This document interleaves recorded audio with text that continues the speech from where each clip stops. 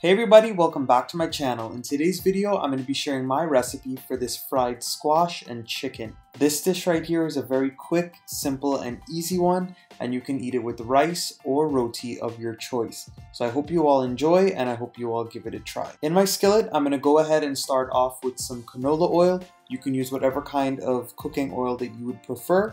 And into this hot oil, I'm going to be going in with my chicken.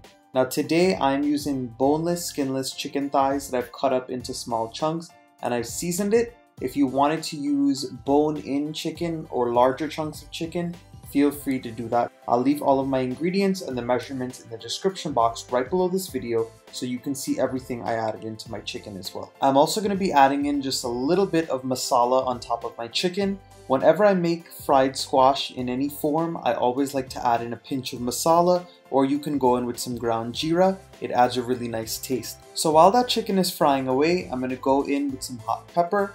I'm going to go in with some pimento peppers or seasoning peppers, some freshly chopped garlic, some culantro that I've chopped up, and I'm going to stir all of these ingredients very well with the chicken, and I'm going to continue to saute this until the chicken is nice and dry and brown in the pot. I also wanted to mention that the pimento peppers, hot peppers, garlic, and culantro are all part of my green seasoning, and we had already seasoned the chicken with some of that.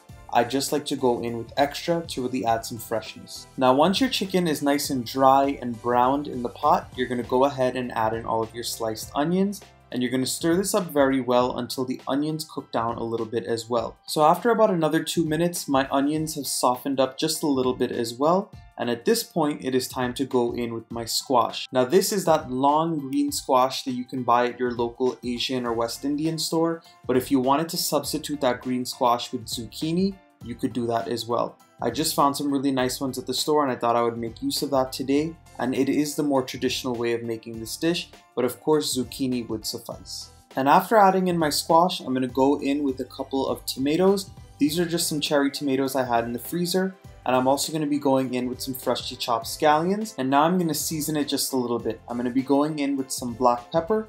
I'm also going to go in with some salt to taste. And I'm just going to go ahead and mix everything up very well. You're going to notice that as you stir this up, that squash is going to release a lot of water because it has a lot of water content. So you do not need to add any more liquid to this. You can just keep on frying this down until the squash is nice and tender. Now, of course, if you are the type of person that likes your squash to be super melted down and you do not want it chunky, you might have to add in a little bit of water. But for me, my family likes it a little more textured and we don't like to cook it down too much. So this is what my squash is looking like. It is almost done, but I just wanted to show you guys what it's looking like so far. As you all can see, it looks like it's nice and tender. However, there's still a lot of liquid, so we need to keep on cooking this down just a little bit more. At this point, you can also taste it for any seasonings you might want to adjust. And I also wanted to mention that you could add in some coconut milk and cook it down that way as well. But for me, I like it fried down plain. And this right here is a texture that I am happy with.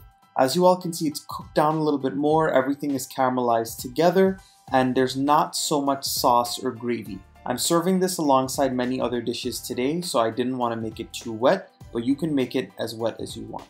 But that is how quick and simple it is to make my fried squash and chicken.